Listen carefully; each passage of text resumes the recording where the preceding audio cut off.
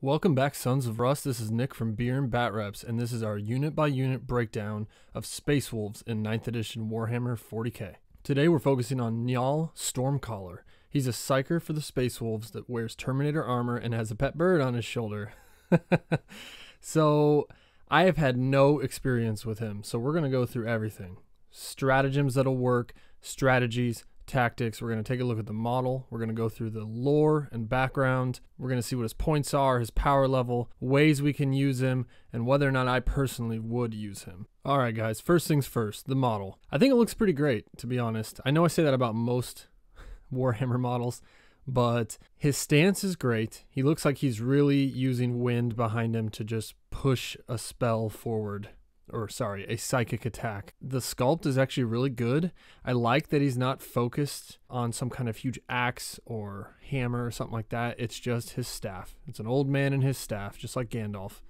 And I think it looks really good. I like the wolf pelt on his head. I like his kind of hair and bangs coming out from under his psychic hood. He's got a nice beard. He's got all the normal Space Wolf talismans and wolf pelts that you need. And then he has this really strange bird. The bird is probably my least favorite part of it, but it's part of his fluff and his lore, and it's his little buddy. So, you can't leave home without that. But the rest of it looks really good. If you've ever seen the old Njal model before he was Terminator armor, he's basically standing in like a come at me bro stance with his staff in one hand and his bird in the other hand, and the bird itself is also holding its wings outstretched. It looks pretty goofy. I'm sure there's a lot of loyal longtime players that prefer that model because there's always those type of players out there, but as far as the most current model you can get, I really like him. I'm not a fan too much of power armor. I prefer Primaris or Terminators, and so this fits the bill, and I think he looks really good. I like the staff with the wolf skull on the end of it and the runes down the staff. He's got a nice pistol and holster where you can grab it. This looks really good. I haven't seen the 360. I assume the back just has a nice wolf pelt. Nothing much to it. But yeah, this is a pass for me. This is a good model. I mean, it is fine cast, so you got to hope you got a good sculpt that's not bent or warped. But other than that, it's a pretty good looking model. Let's take a look at the lore. The Storm That Walks. The barbarian tribes of Fenris believe the most powerful sky warriors can bend the savage elements themselves to their will. Njal Stormcaller is the living proof of that belief. The skies are his to command, and he takes fierce delight in summoning ice-toothed blizzards and howling gales with which to scatter and destroy those who stand in his path. As a tribesman, Njal was a vital and fierce warrior, flame red of hair and forked of beard. When his tribe took to the ocean one year, they were attacked by their rivals, the Paleskins. Njal was in the thick of the fight. Not only did he repel the boarders, but he counterattacked with vigor, leaping from oar to board the enemy boat.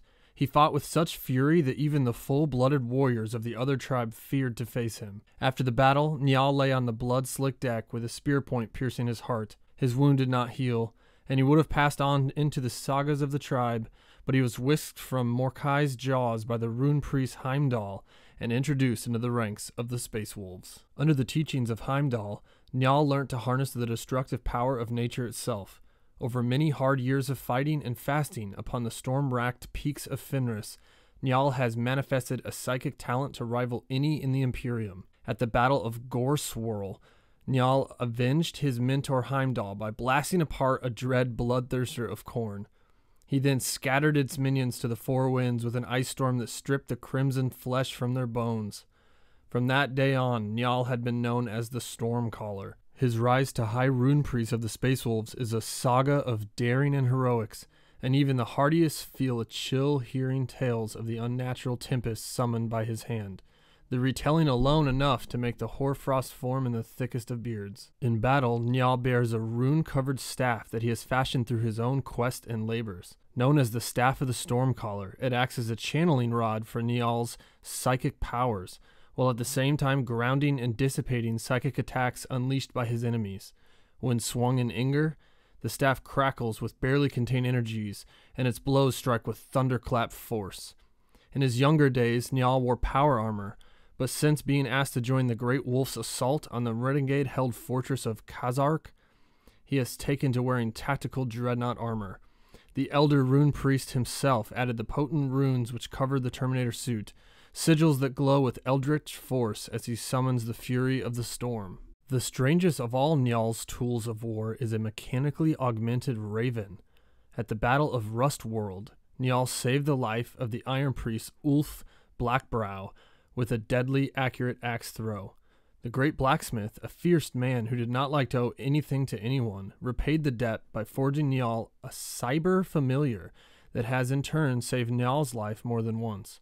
The greatly enhanced Fenrisian raven is named Nightwing, and it acts as a spy and lookout for its master, as well as aggressively attacking any foe that strays too near. More than a few enemies that hoped to assail Njal while he was focused upon calling down the storms have instead found themselves attacked, Nightwing's metal beak viciously stabbing at their eyes. Alright, let's go over the Tempestus Discipline. Spell number 1, Living Lightning. Witchfire. Living Lightning has a warp charge value of 6. If manifested, the closest enemy unit within 18 inches and visible to this psyker suffers D3 mortal wounds. Then roll 1d6. On a 2 through 4, the closest enemy unit within 6 inches of and visible to that unit suffers 1 mortal wound, and on a 5+, it suffers D3 mortal wounds. So you can see how it's lightning that's jumping from unit to unit. Seems pretty good. Seems pretty fun. It's got a lot of character to it. You can really imagine it on the battlefield. Lightning bolts jumping from unit to unit. It's not bad. The next one is Murderous Hurricane. It's a malediction. Murderous Hurricane has a warp charge value of 6. If manifested, select one enemy unit within 18 inches of the psyker until the start of your next psychic phase. If that unit is not wholly on or within a terrain feature, that unit cannot fire Overwatch. In the fight phase, that unit is not eligible to fight until after all eligible Space Wolf units from your army have done so.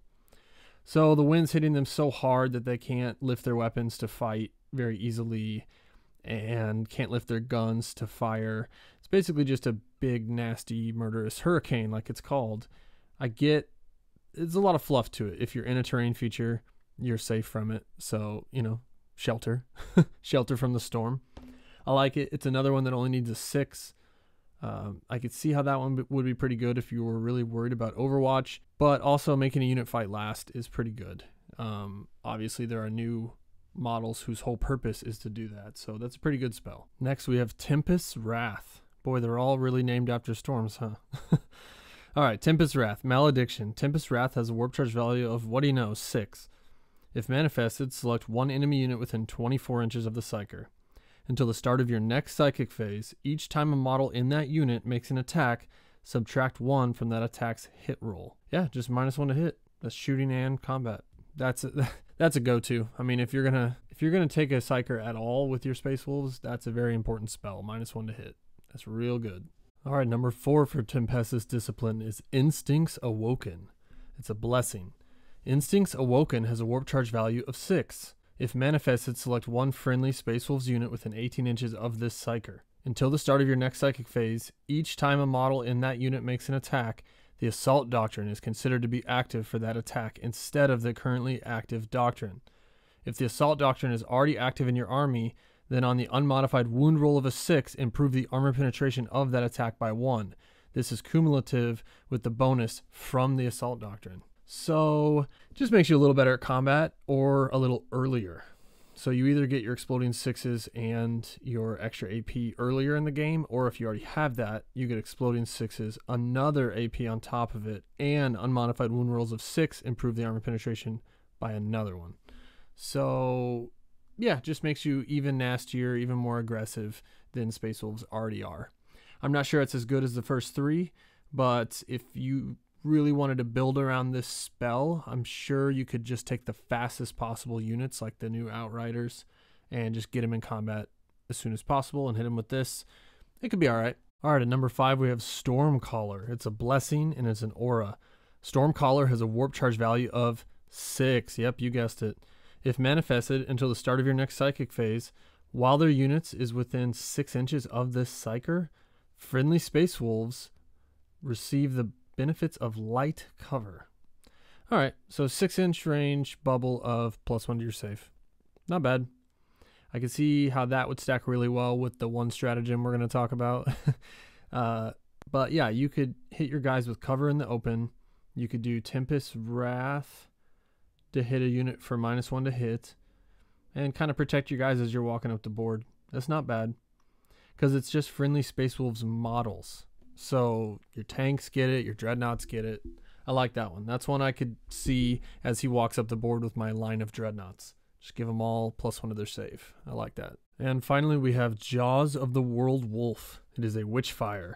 Jaws of the World Wolf has a warp charge value of 7. Ooh, the first one that's not 6. I thought they'd all be 6. If manifested, select one enemy unit within 18 inches of and visible to this Psyker. Roll 1d6 for each model in that unit, adding 1 to the result if the psychic test was a 9 or more.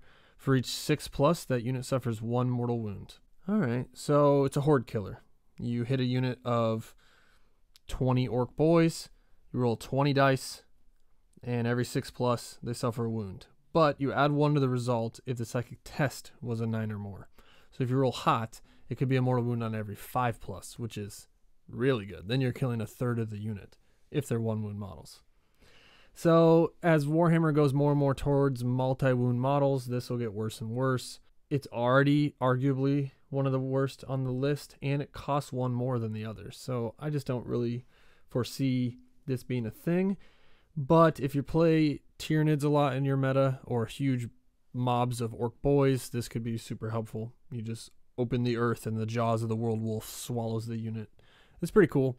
If you got 30 Hormigons coming your way, the idea that if you roll hot enough, you could roll a 9 or more, and then it'll be every 5 up per model is slain, basically. So, yeah, I mean, that could be pretty nasty. You could kill like 8 of them. I mean, that's at least better than Smite. Still not my favorite on the list. Let's go over Njal himself, and then we'll come back to this list and decide which spells would be best for him. Okay, so first thing to notice right off the bat is that Njal Stormcaller is 140 points. He's 7 power level. At 140 points, he's 10 more than Ragnar. And we all know how points efficient and incredible Ragnar Blackman is. So right off the bat, you know that GW has put an insane premium on the fact that he's a Psyker. Let's go over his stats and what he's armed with and what his special abilities are, and we'll come back to whether or not we think 140 points is worth it. I'm sure you can already tell from the tone of my voice. So we have Njal Stormcaller. He's got 5-inch movement, weapon skill 2+, ballistic skill 2+, strength 4, toughness 4, wounds 6, not bad. Attacks only 3. Womp womp, that's pretty bad. Leadership 9, save 2+. So he's equipped with a bolt pistol, Nightwing, Staff of the Stormcaller. You can only include 1 Njal Stormcaller in your army. So you know what a bolt pistol does. Nightwing, you ready for it? Assault 3, 12 inches, strength 3, AP 0, damage 1, no abilities. Total garbage. Total waste of time. You wouldn't even stop the game to roll those dice. 3 strength 3 shots at 12 inches. That's pitiful. I don't even know why it's even included in the game. If it gave him some sort of ability or was like 1 high strength attack at good AP or something. But just 3 shots at strength 3 at 12-inch range. Garbage. Staff of the Stormcaller. Melee. Strength +3. AP -2, damage D3. Alright, now we're talking. So he's hitting a strength 7, AP -2, and damage D3. That's not bad. Now, he only has 3 attacks, so that's still not great, but I guess that's par the course for Psykers. They're not usually also great at attacking unless they're demons. So, let's go to abilities. He's got Teleport Strike and Angels of Death. As you'd expect, he's a Space Marine and Terminator armor. Lord of the Tempests. Add 1 to psychic tests taken for this model. Okay, now we're talking. +1 psychic test. That's huge. Or +1 to your psychic tests. Then you have Staff of the Stormcaller. You can reroll deny the witch tests taken for this model.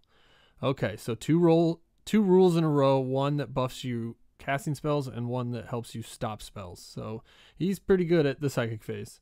Then he has Runic Armor, which gives him a 5+ invul, which is funny because his Terminator armor already gives him a 5+ invul, so it seems kind of redundant. And then you have Psychic Hood. I'm sure you know what it does, but if you didn't know, each time you do a Deny the Witch test for this guy who's within 12 of the enemy, he can add 1 to the Deny the Witch test. So between that and Staff of the Stormcaller, you're adding +1 to your Deny the Witch, and you can reroll it. So he's shutting down spells. He can stop 2 spells a turn. So he's good if you just need some psychic defense. If you find yourself, in a meta with tons of psychers, this could be good. That being said, having one psyker who's there just to stop other psykers, if you know the missions of 9th edition, you know that that's a fool's errand. You don't want to bring a psyker to stop other psykers, because if your meta is full of psykers, it actually behooves you to have no psykers so that you can take the secondary Abhor the Witch and get 5 points for every psyker you kill. Now, if you play against armies where they only bring like one psyker, then you're probably not going to take Abhor the Witch because you can only get 5 points total from that.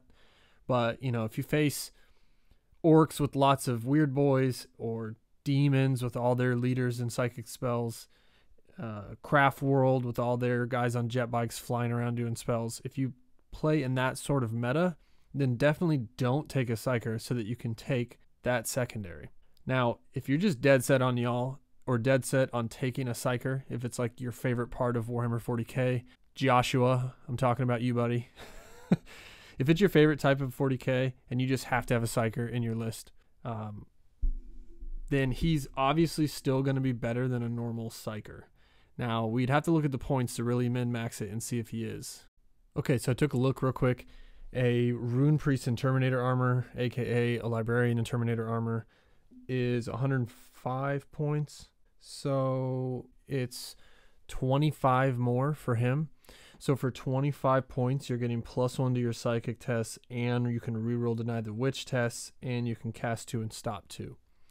So that's definitely worth 25 points. If you're going to have a psyker at all with your Space Wolves, it needs to be Njal Stormcaller. The only reason I could see not bringing him, but still bringing psykers, if you have some kind of fluffy Primaris only force.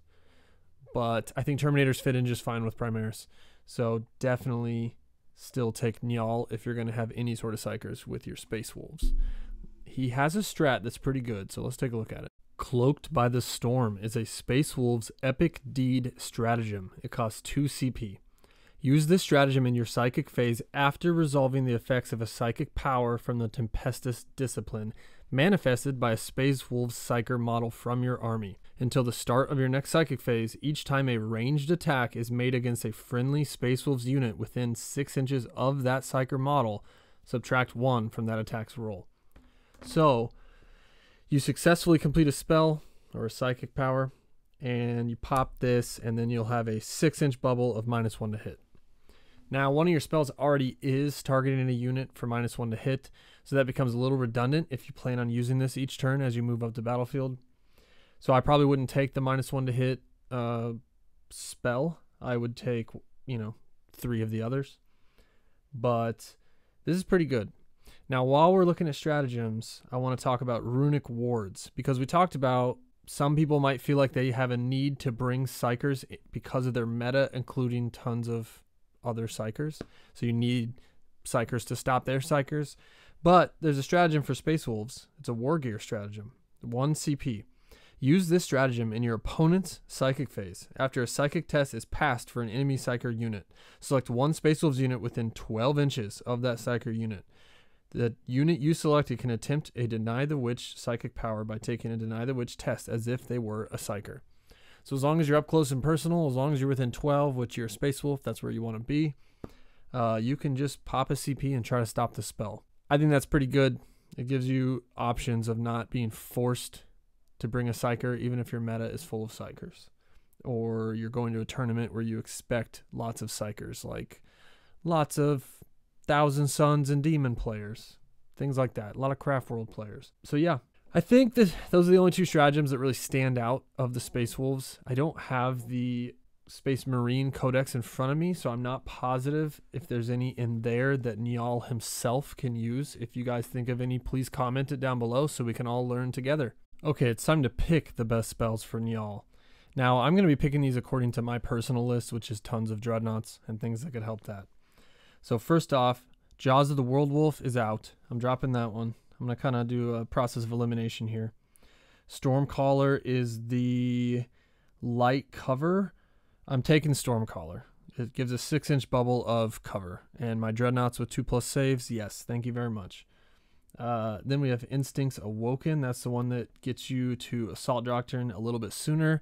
I'm going to scratch that one. I think there's a time and a place for that, or it could be really good, especially if you have some sort of Death Star unit of 10 Terminators. Yes, you want to get them even stronger. But since I run about 10 Dreadnoughts, there's not one certain one that I want to buff. I could see hitting Murderfang or Bjorn with that, and that'd be pretty good, but I'm still going to scratch that. Tempest Wrath is the 6-inch bubble, or no, 24-inch range, you select an enemy, and they're -1 to hit. That'd be a good backup for if you run out of CP or you just don't want to use the 2 CP to give that 6-inch bubble of -1 to hit. So if you'd rather hit an enemy with that, because then it works in combat, I can see how Tempest Wrath would be really good. So we'll come back to that. Murderous Hurricane, you make it so your enemy doesn't fire Overwatch and they have to fight last. That's pretty good, but I have so many tricks up my sleeve for charging, re-rolling charging, make sure I'm the one charging so that I can fight first. I'm not too worried about striking last. Also, my Primaris Lieutenant that I bring wears the Armor of Russ, so I can already make someone fight last. So I'm going to scratch Murderous Hurricane. So it's looking like Living Lightning, which is basically Smite that can jump to other units. Tempest Wrath, which is 24-inch range, target enemy is -1 to hit. And then Stormcaller, a 6-inch bubble of cover. So take all that into account and make your decision if you want to have a Psyker. I personally like Njal. I think he's good. I think he's clearly the best Psyker you can bring with Space Wolves. But I want to get into a little bit of tactics here and how I think about lists and meta and tournaments and things I might have to go against, as well as thinking about secondaries in 9th edition. So we've already gone over Abhor the Witch, the 9th edition secondary, that basically benefits you to not take a Psyker.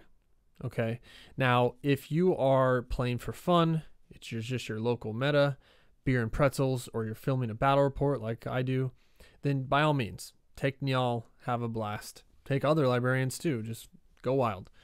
But if you're going into this thinking about the optimal list or your optimal playstyle, like at a tournament, you're going to have to expect at some point you're going to face an army that has a lot of Psykers. And that benefits you to not bring a Psyker so that you can take that secondary. The other thing is at 130 points. No, he's 140 points. Sorry, my math earlier was wrong. He's 140. So he costs 35 more than a regular librarian. That already, it's okay because those 2 really good bonuses he has, reroll deny and +1 to casting. But when you think of him in the context of 10 points more than Ragnar, is he doing more than Ragnar? You could argue yes, if you're really getting off those bubbles of cover and -1 to hit and you bundle around him as you're walking up the battlefield with all your best units. Yes, -1 to hit and cover for your best units. It's pretty awesome. But there are other ways to get -1 to hit and cover. If you're using the correct amount of terrain, that shouldn't be an issue. You should be able to get either cover or make people shoot through dense terrain as you move up the board anyway. If you find you play in an area where you guys just don't use enough terrain, then yes, having a angry Terminator librarian that gives everyone cover and -1 to hit is pretty cool. So I can see there being an argument for him, definitely. I personally, when I'm going to a tournament and I'm preparing for a tournament, I want to skip as many phases as possible, because when you get to those top tier games, people might put you on a chess clock. So you need to be able to move through your progressions quickly. Now, my personal Space Wolf army shoots over 150 shots a turn, plus a couple heavy flamers. So knowing that, I know that's going to take some actual time to roll all those dice. So any amount of the game that I can cut off effectively speeds up the whole length of the game. So if I don't have a psychic phase, I get to skip right past that. My movement phase is just boom, boom, boom, boom, get them up the board, done with movement phase. Then we go to shooting phase, which takes a while. And then if there's no psychic phase, well, psychic phase would come first, obviously. We skip the psychic phase. Then you go to shooting phase, which takes a while. Then that's probably the end of the first turn. So you can clock your first turn nice and quick. Then come turn 2, you're going to have shooting and combat. So that takes even longer. So if you have one of those armies that does shooting, movement, psychic phase, and combat, you're going to be really hard pressed in a tournament against top tier talent. If you have an army that's too big, it can really put the pressure on you if you're not moving fast enough. Now, I play against a local guy in tournaments often who runs a really big orc army, and he's sweating and he's pushing and he's on a chess clock and he gets it all done, but just barely sometimes. I think I was in a tournament against him where he ended with 2 minutes left on his clock. So if you're good enough with your army, yeah, build it however you want. But if you're not so sure how fast you can get done, then you need to cut corners in some places to trim down on the time. Now, I know I'm getting a little too deep into tournament talk here, and some of you visit this channel and visit my Space Wolf videos because they're more about fluff and fun and stratagems. So I don't want to get too deep into the tournament talk here, but my personal army, I don't see myself taking a Psyker. If I find a good deal on him and I feel like painting him, yes, I'll absolutely add it and take advantage of -1 to hit and cover in the open with my 3 Redemptor Dreadnoughts that'll walk right in front of him. But for the most part, I just don't have 140 points to find. I would have to drop an entire Dreadnought, which goes against the whole concept of my list. So please, guys, chime in. I want to know, Space Wolf players, who uses this guy? Who uses regular Rune Priests? Do you find yourself bringing Psykers in your list more often than not? Or are you more on my side of the fence where, 1, it speeds the game up if you don't have a Psychic phase, and 2, you get a huge bonus if you don't have a Psyker and your opponent does with the secondary Abhor the Witch? So let me know, guys, in the comments below. We're up to 1,300 subs. These Space Wolf videos get a few hundred views. So I know you guys are listening, and I'd love to chat with you. So let me know your thoughts on Space Wolf Psykers and if you're going to fit them in your list or not. This is Nick from Beer and Bat Reps. Please keep tuning in. I'm going to keep going through unit by unit with the Space Wolves. Sons of Russ, we're going to do pretty good in 9th edition. I can feel it. I'm enjoying it big time. I know the pandemic has made it so a lot of you at home haven't played as often, but when you can get them on the table, let me know in the comments how yours have done. This is Nick from Beer and Bat Reps. See you next time, guys. Cheers.